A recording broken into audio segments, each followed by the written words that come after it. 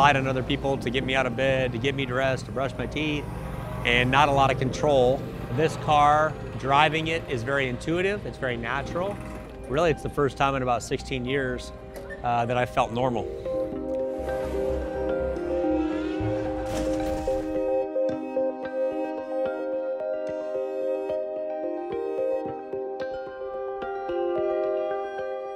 Arrow called me, wanting to know if I'd be interested in driving again.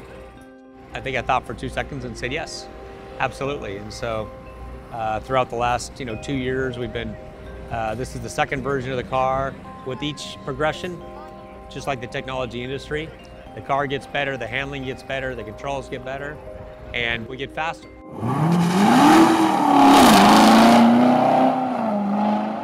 The latest version is simple, very intuitive.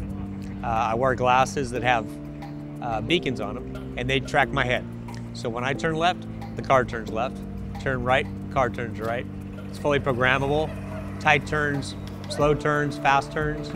And then I have a straw in my mouth that I blow on to go, and I suck to stop. So it's all integrated into their computers. That messaging goes to their computers. The computers then go to the car and tell it what to do, instantaneously.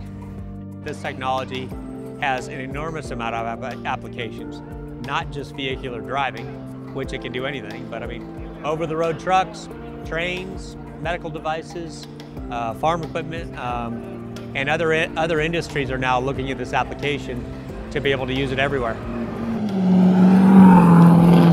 We started out on track, then we went to road courses, but earlier this year I did 152 at Indy, and then I did Pikes Peak Hill Climb, 156 turns, and next month I'll be taking my driver's test in Las Vegas on real city streets.